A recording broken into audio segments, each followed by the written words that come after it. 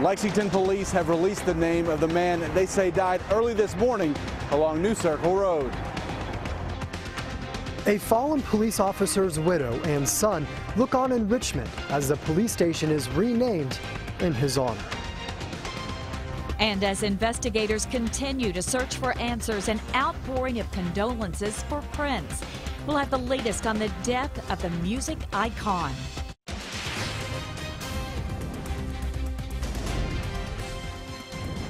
WKYT News starts now with breaking news.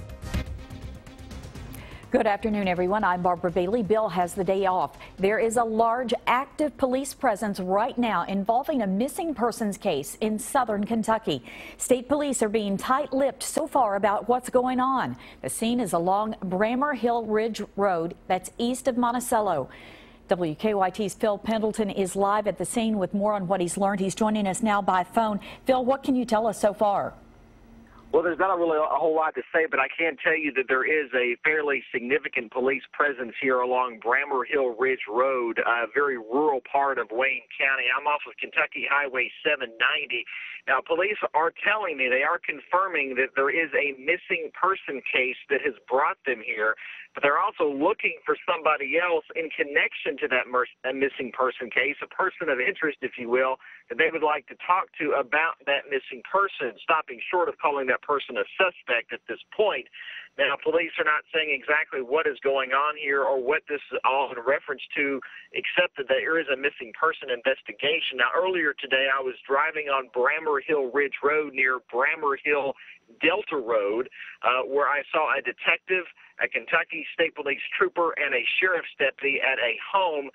Police would not tell me exactly what they were doing there, and in fact even asked me not to shoot any video yet of that home or to take any photos. So we're still trying to gather details, trying to figure out what is going on. I was told by State Police spokesperson Lloyd Cochran out of the London Post that there will be a very significant announcement to make here in about 2 hours. So we're going to stay put and stay tight, and we'll hope to bring you that by 4 o'clock. But stay tuned to WKYT and, of course, WKYT.com and social media with our sites, and we'll keep you informed on what's going on. In Wayne County, Phil Pendleton, WKYT. All right, Phil, thank you. A lot of questions now, but hopefully answers soon. Also breaking this hour, the embattled Knox County School Board chairman has resigned. Kentucky State Police and the Attorney General opened perjury investigations against Dexter Smith. He became the center of controversy when it came to light that he didn't have the high school diploma needed to qualify for the job. He then told the media he took his GED in order to put an end to the controversy. But state police say surveillance video shows someone else taking that test for Smith. New information this midday in a death investigation here in Lexington. Police now say a man found dead along New Circle Road overnight was the victim of a hit and run. A passerby spotted the body around 4:30 this morning near Industry Road. Police now hope surveillance video will lead them to the driver. WKYT's Victor Puente is live near the scene now. It's our other top story at noon. Victor. Well, early this morning, Lexington police told us they weren't sure how that man died. Following an investigation, they now say it was a hit and run, and they're looking for that vehicle. This all started around 4:30 this morning when a man in a work truck saw a body lying on the outer loop of New Circle Road. The Fayette County coroner says 52-year-old Roger Morrison died there after he was struck by a vehicle and suffered multiple blunt force trauma. Both lanes of New Circle Road were shut down for more than 2 hours while the forensics team searched for evidence. At first, police weren't sure of how Morrison died. They say surveillance video from a neighboring business shows that he was struck by a vehicle, but the video is from so far away that they can't be sure what type of vehicle it is. People who work near that stretch of New Circle Road say they see a lot of people walking across the road in areas where there are no crosswalks. It's very scary. It's like, I just wish people be careful. Some people slow down. Sometimes people are switching lanes when they're not paying attention. See people on the cell phones, and I've seen that happen many a times, in front, and people just reaching for CDs or something, and or swerve, and someone's right there. Lexington police say they are talking to other businesses in this area to see if anyone else has better surveillance video to give them a better idea of what happened early this morning. Live in Lexington, Victor Puente, WKYT. Victor, thank you. A special honor today for a fallen Richmond police officer. The building Daniel Ellis worked out of now bears his name. Ellis was gunned down during a robbery investigation last November. His widow and young son were on hand for the renaming ceremony. WKYT's Mark Barber has that story. Today is Katie Ellis's birthday. It would also have been Officer Daniel Ellis's birthday. While this has been a very painful day for the fallen officer's family, it has also been a day to remember the life of service that he lived out in his 33 years. A crowd of officers and friends gathered around Ellis's widow and son to support them. Ellis would have turned 34 today, so officers started the morning's special ceremony with a balloon release. The dedication ended when Katie and Luke unveiled a plaque blazed with Ellis's name. Officers named their police building in his memory, so every person who passes by will be reminded of his sacrifice. Ellis was shot and killed 5 months ago when he was investigating an attempted robbery. His family still misses their hero every day. He gave his life doing what he liked to do. I mean, he always wanted to be a police officer. We just miss him immensely, and appreciate the people of Richmond, the outpouring that we've had as a family. You know, there's been a lot of love and prayers and support for us. Ellis's family says they are grateful for the building dedication, and they're especially grateful for this plaque because as his 4-year-old son grows older, it will always be here to remind him of his father's service and sacrifice. In Richmond, Mark Barber, WKYT. Thank you, Mark. A wonderful honor there. And Ellis will also be honored next month during National Police Week in Washington, D.C. His name then will be added to the National Law Enforcement Officers Memorial. A well-known Pulaski County businessman has died 6 weeks after he was wounded in an accidental shooting. The sheriff says Ward Carell died last night at UK Hospital. Carell had been at UK since he accidentally shot himself at his home on March 9th. He owned Cumberland Lake Shell and several other businesses in the Somerset area.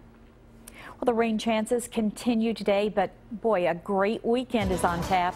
WKYT meteorologist Jim Caldwell is live in our First Alert Weather Center now with an early look at the forecast. Tell us about it, Jimmy. Barb, the only thing is we got to get through today. Once we get through today, we're going to get into that nice weekend. We've been tracking showers out there, some cooler temperatures compared to yesterday as well, with all the clouds and the rain passing through. You can see it on our Defender Radar Network and all the clouds. What you're going to run into, though, from time to time is where we have some of the thinner areas of cloud cover where it's not quite as white.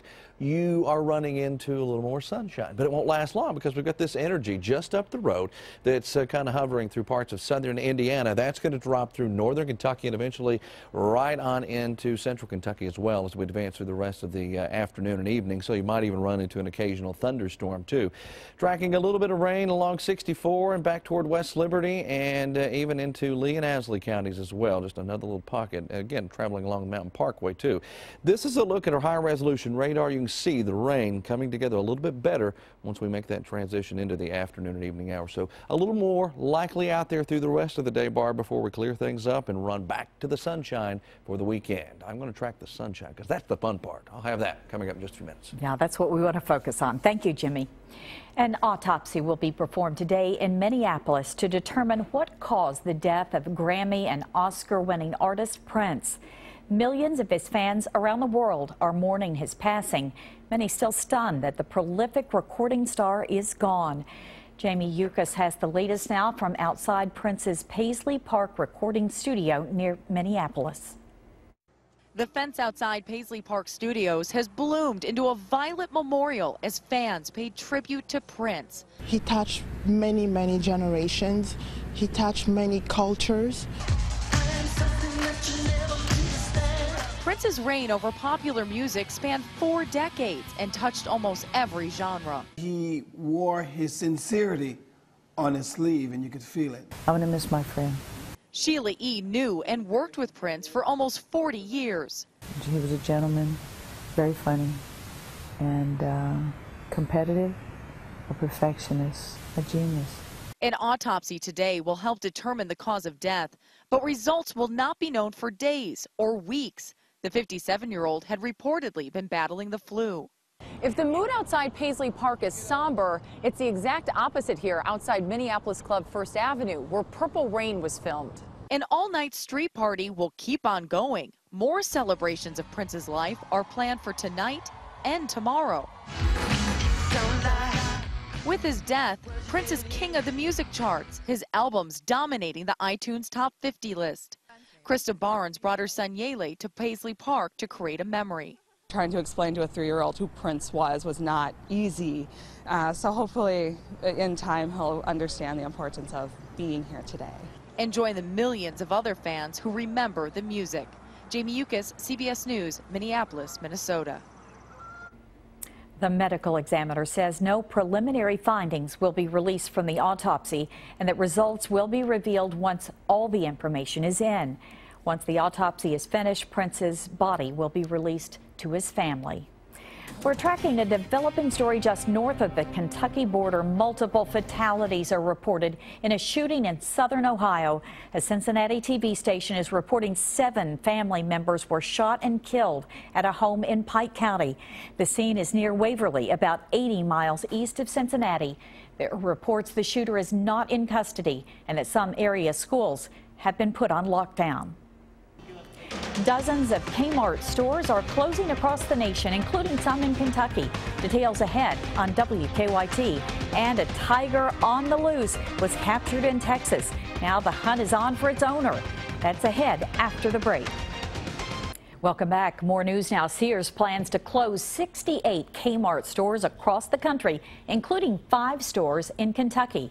No Lexington area stores are on the list to be closed. The Kentucky locations are Maysville, Paintsville, Elizabethtown, and 2 stores in Louisville. All of the stores will close in late July. Sears is also closing 10 Sears stores this summer. You'll recall that Sears at Fayette Mall closed in 2013. Queen Elizabeth and Prince Philip welcomed the President and First Lady to Windsor Castle. The official reason for this visit by President Obama and the First Lady is lunch with the Queen to toast her 90th birthday. But the timing is very controversial to some Britons. The President is helping Prime Minister David Cameron win a tough upcoming vote. He's trying to convince Britons to stay members of the European Union, the 28-nation club that binds European countries together. Animal control officers in a small Texas town got more than they bargained for yesterday. Crews captured a young female tiger roaming a neighborhood in the city of Conroe. Officers began searching for the cat after several frantic phone calls from residents. You can imagine. Authorities say it appears the tiger is domesticated. It was wearing a collar with a leash when it was caught. Police are now trying to figure out who owned the tiger. Several local churches are going global by helping to feed hungry children. This morning, volunteers packed Scott County's Grace Christian Church to assist in an event called Feed My Starving Children. Volunteers filled bags with rice and vegetables. Those bags will be sent to a warehouse in Chicago and later distributed to children starving in third world countries.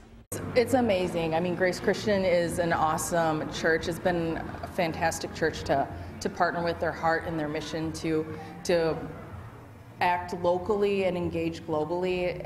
It's just a real blessing to be part of. Several different churches in Scott County are taking part in the event. The amount of food packed at Grace Christian will feed an estimated 700 children a day for 1 year. Some of us are actually starting to see some sunshine out there, but Mother Nature says not so fast. More showers and even a few thunderstorms will likely increase as we head through the rest of the afternoon and evening. We will track them and a nicer weekend coming up. Now, your zone-by-zone forecast with meteorologist Jim Caldwell. We were getting to see a little bit of sunshine here in Lexington, but the clouds are coming back together. Yeah, we have the sun out there, but with more clouds on the way, that could mean one thing for us on a day like today, and that means showers and even a few thunder showers will likely come together here within the next little bit. We're tracking some on our radar network. I'll show you those in a moment. But right now, we're at 66 degrees with some of that sun trying to make its way through the clouds. Humidity still on the higher side, up to around 70% with a west-southwest wind at 10 miles per hour. that pumps in some warmer air as well. As we look ahead, we're talking about a warm and dry Saturday and possibly even a run at 80 by Sunday. We're just this close probably, but some of you might see your car thermometers, backyard thermometers go and say just that. It's a very active pattern beyond that as well. Once we get into next week, we'll track a daily chance of showers and thunderstorms. Right now, on our Defender Radar Network, the best little batch of rain that's coming together and will likely drop into parts of our area is showing up across southern Indiana. A little bit of rain in eastern Kentucky as well, stretching from southern Ohio all the way back down into northern sections of Laurel County. Here's where we've got the action, though. That little bit of lightning. Watch where it's headed, more toward the southeast, and will likely invade our area within the next hour to an hour and a half. This one's moving a little bit quicker, though. It's lighter in nature as well. Passed through Moorhead into West Liberty and through Campton here in the last little bit, but continues to work out of here. Here's our hour-by-hour forecast. You can see the regeneration of showers and scattered thunderstorms a little bit later on here this evening, with temperatures maxing out in the upper 60s for some. But notice southern and eastern Kentucky, this particular model at least, trying to suggest you get into the low 70s. Things will clear up, though, as we head through the nighttime period. Overnight, early tomorrow morning, we start things off in the 50s, and we're right back into the upper 60s for highs tomorrow. Here comes your 7-day forecast, which features a little more warm air coming at us. After having those nice 80-degree days, we're like, you know what, let's get back to that. And that's where we're going. The problem is, though, next week, Barb, it's a daily chance of showers and some thunderstorms. So the warmth comes with a price. Why does there always have to be a problem along with it? Always. It just works like that, right? It's just when I show up. Okay. Thank you very much. You pointed that out. Yeah, I did. All right, and we are back with more. When we come back, the Wildcat baseball squad looks to get back on track tonight at home. While in Cincinnati, a Thursday night Reds fans won't forget, no matter how hard they try. Dave Baker's next with sports. And there you have a look at stocks. All the indicators are up at the midday. Tonight's Mega Millions jackpot, $97 million, and Saturday night's Powerball jackpot, $251 million.